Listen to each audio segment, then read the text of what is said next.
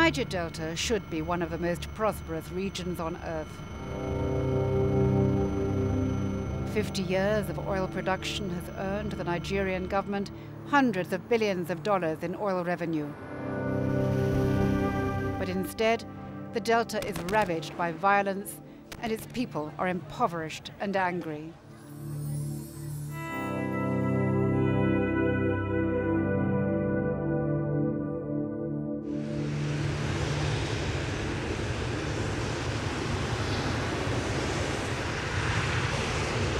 A region the size of England, the Niger Delta is littered with violence and gas flares, the offshoot of oil extraction, whose roar and heat can be felt for hundreds of meters around. These flares have become a symbol of the Nigerian Delta and of its paradox. It's where you find one of the richest oil-producing areas in the world, alongside some of the poorest people. And these people blame the fallout from the industry for their ill health, for the destruction of their environment and their unemployment.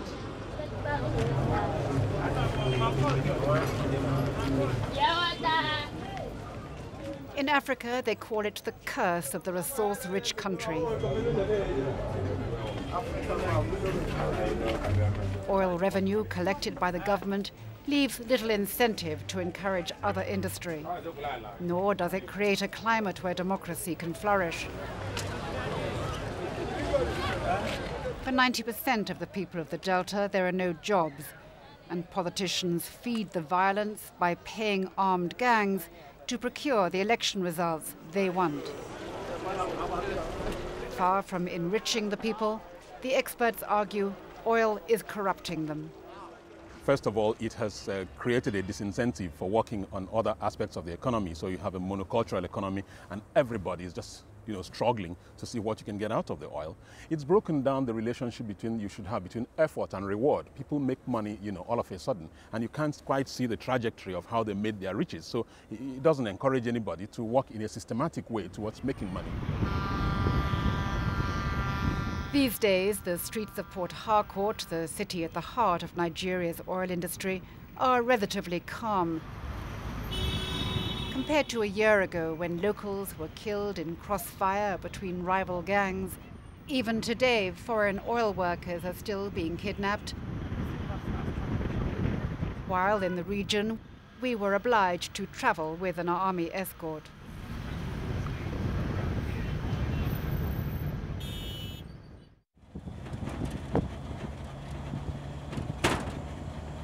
The number of kidnappings is down thanks to the new joint task force set up by the government to restore law and order and reassure the oil industry. They patrol the streets day and night, set up roadblocks and search for weapons. Please, can I see your boots and your inner light, which is already on? Where is your light? An operation which is welcomed by the law-abiding majority. We are grateful that reasonable members of society like you are happy with what you are doing. We are very happy. Extremely, very, very happy. We are winning to a greater or lesser extent, in the sense that through this process of snap, stop and search operations, we have been able to recover many illegal arms and ammunition in circulation. But as the colonel in charge admits, urban operations alone don't tackle the root of the problem. Most of the illegally arms are being imported through the creeks of Niger Delta. We try to saturate the creeks, block all the entry points through constant maritime patrol. The Niger Delta might be blessed with the world's best quality oil, but for the security forces, it's a nightmare to control. 50% of the Delta is made up of water, with thousands of creeks, in which the gangs can operate with ease and effect.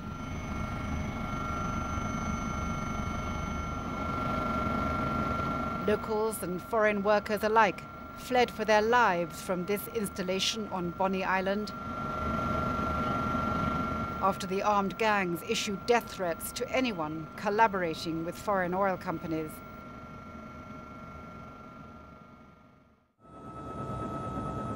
By far the most daring recent attack was here on the Bonga oil platform.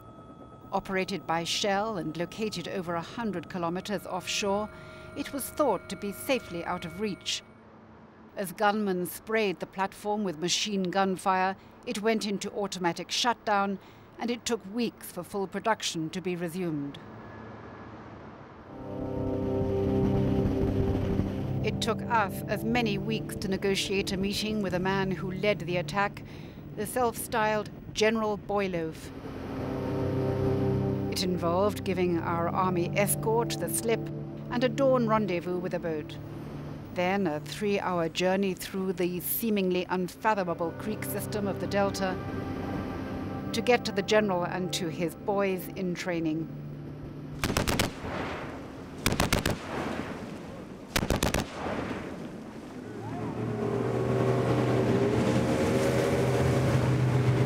Media savvy and proud of their attacks on the oil companies and the forces of law and order, they put on a show.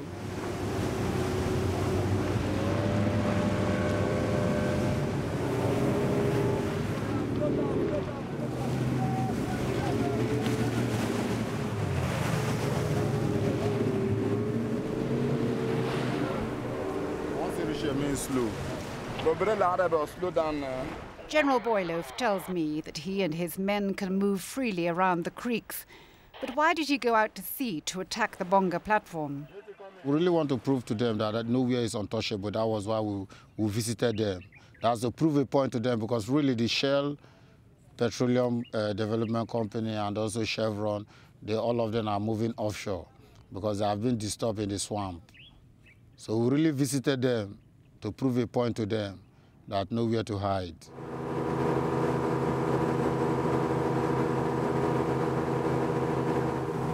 The Joint Task Force, which has been mobilized by the government to combat the gangs, invited us out to watch their show.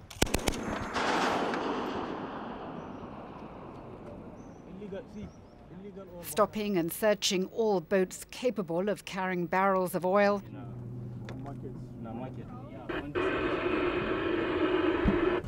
And those who may just be providing cover.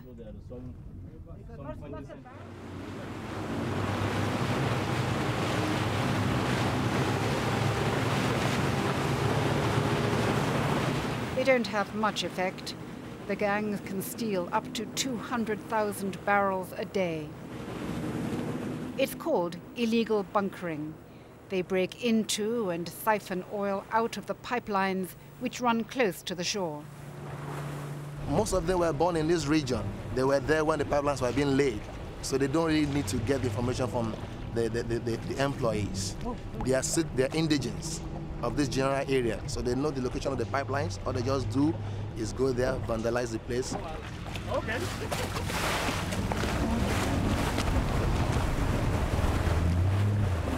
But the task force is ill-equipped for the challenge. They've managed to seize only a few of the barges which ferry the stolen oil to huge tankers waiting offshore and take it onto the world's refineries. It's a huge and sophisticated operation on an international scale. Even the head of Shell in Nigeria, renowned for his laconic style, admits his concern. A huge concern for the communities who live there, because most of this illegal bunkering is a source of major pollution out there, so that certainly is not what they want in their lives. It's a major issue for government who lose revenue. It's a major issue for the state government who lose revenues. You will recall that the president of Nigeria on 2 occasions now has called it blood oil, similar to blood diamonds, and really saying it requires international collaboration to resolve this, and I think I agree very strongly with that. I want to tell you that they are also good, probably, engineers. An officer of the task force explained what they're up against. When the gangs can't get the oil out by sea, they transport it by road. Thousands of these vehicles have been seized from the smugglers. When official oil exports here in the Delta dropped by 25% last year and helped push the price of oil to new heights, the British Prime Minister offered military aid to the Nigerian government to tackle the problem. I will hope that the assistance from the British government will come in form of training of our special forces and equipment, boats and ships also. That will help us a lot in achieving a lot of results. They're unlikely to get what they want.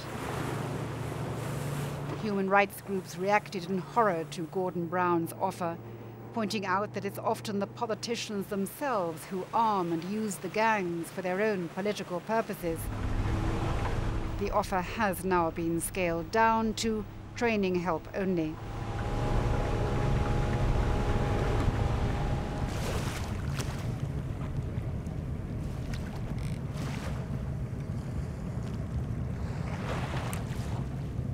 The announcement of help from the British government had one dramatic result, though.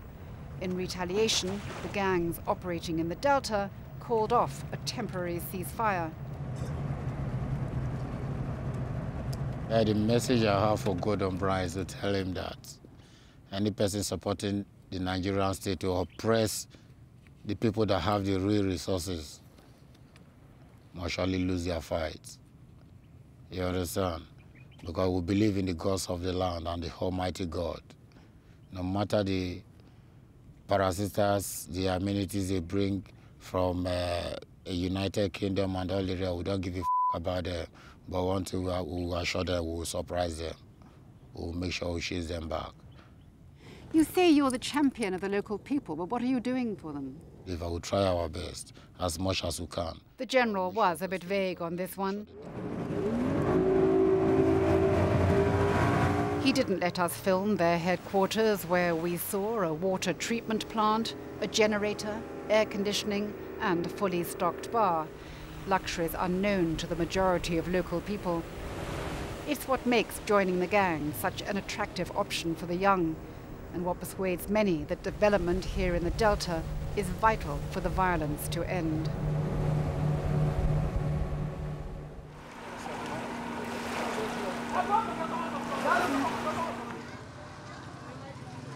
At dawn the next day, back in Port Harcourt, we arranged to meet with a leader of one of the so-called host communities who live among the oil wells and flares. They don't stop people getting on there like we can pass. But when they see people like you now, they will say how they want to believe that we are kidnapping you. And if I reassure them that you're not? They will not agree. They will not agree. He'd planned to take us by boat to visit his village, but couldn't. There was an unusually high presence of government gunboats in the area that morning. Perhaps they'd heard of our plans, he suggested. They don't want this negative publicity about their country, their communities and everything. First and foremost, the communities are not developed. If you look at the water the communities drink, you will cry. You need to go there and see the water. I tell you, you need to see the water with your own eyes. You need to see the water. And there's no water there. There's nothing is working. But I can't get there. You can't get there because of the gunboats. I'm sorry. You need to go there and see. Later that day, we had better luck getting to the host community in Ogoniland, a region that saw hundreds of people killed in the 1990s by the Nigerian military during a campaign by locals against the oil company operating there, Shell.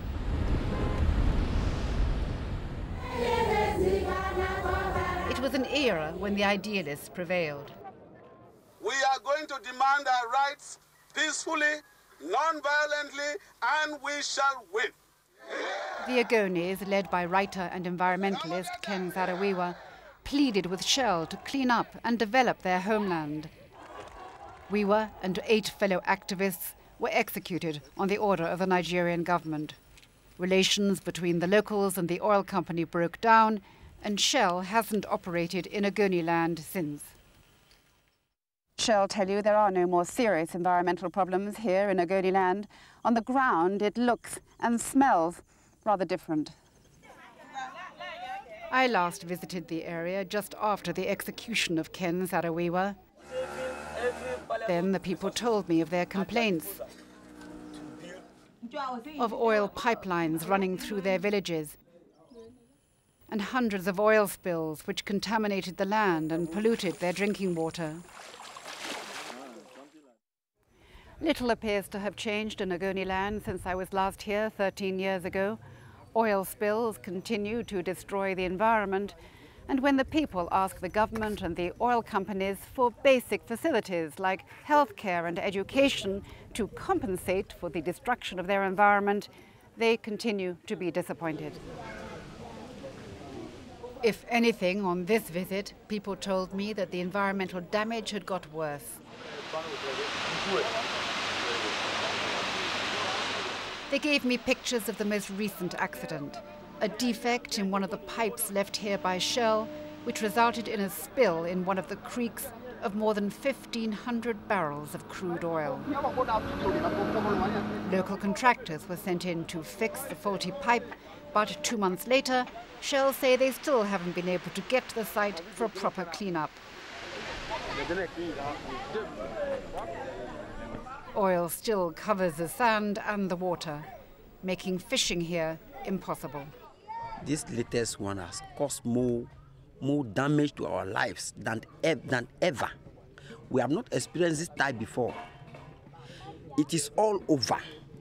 80% of the people of this community are fishermen.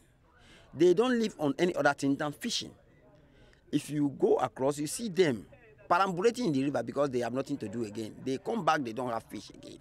Shell say that they and their contractors are afraid of coming back here into Ogoniland to clear up. They should not be afraid. They should bring foreign companies. Let them come and do the cleanup. We will be by them. We give them our assistance. We will support them for the cleanup job. They are not our enemies. It's just that their attitude to things like this made people to hate them. Trust me when I tell you this is what happened.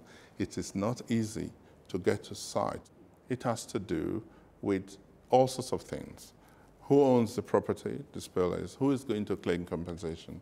How much of compensation? People want to negotiate compensation even at times before they grant you assets aside. Why should compensation be a big issue when 80% of the people in Bodo depend on fishing for their livelihoods and they cannot fish now? I think we are spending too much time on this, really, to be frank with you. I think we are spending the pictures of this are absolutely shocking. You're asking very good questions.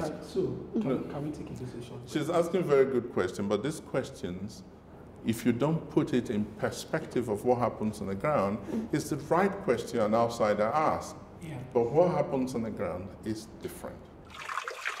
Both sides blame the other, and like everything here, truth is obscured in the murky waters of the Delta. An outsider like myself can be sure of only one thing. Only here in the Niger Delta could a spill of such magnitude be left for so long without a proper cleanup taking place.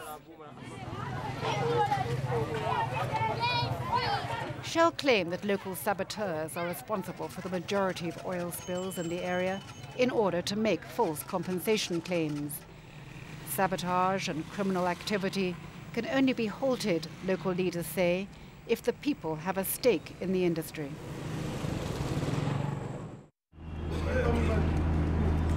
Ledamiti, now the Ogoni leader, has been invited by the Nigerian government to report on what the peoples of the Delta want from the next era of oil exploration. He's asking for a share of the wealth and consultation. Does he think they'll listen to him? When you look at the costs of the crisis, the consequences of failure of any intervention, and the hopes of many people believe that this is the last chance that they have. And many people are just expectant. If you look at all that, then you feel that perhaps the government has no choice than to do something. Would the head of Shell Nigeria call it a crisis? Industry in crisis, yes, from a security perspective, as everybody knows. There are issues in the Niger Delta around militancy, crude oil theft, illegal bunkering, all those kind of issues that has created a sort of crisis environment which, you know, together with all stakeholders, we're on the table to find ways to resolve. And for the crisis to be resolved, those with an overview argue that the people of the Delta region must become stakeholders.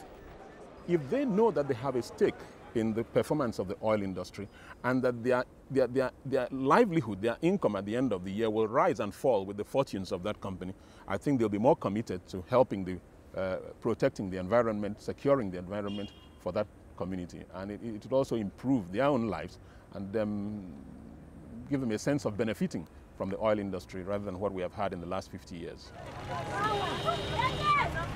At the end of the day, it's the federal government which allocates the share of oil revenue to the people of the Delta.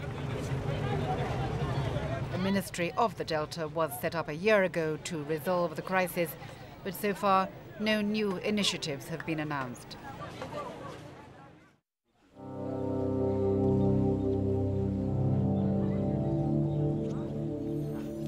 For the time being, guns on both sides will continue to exchange fire on the creeks of the Delta.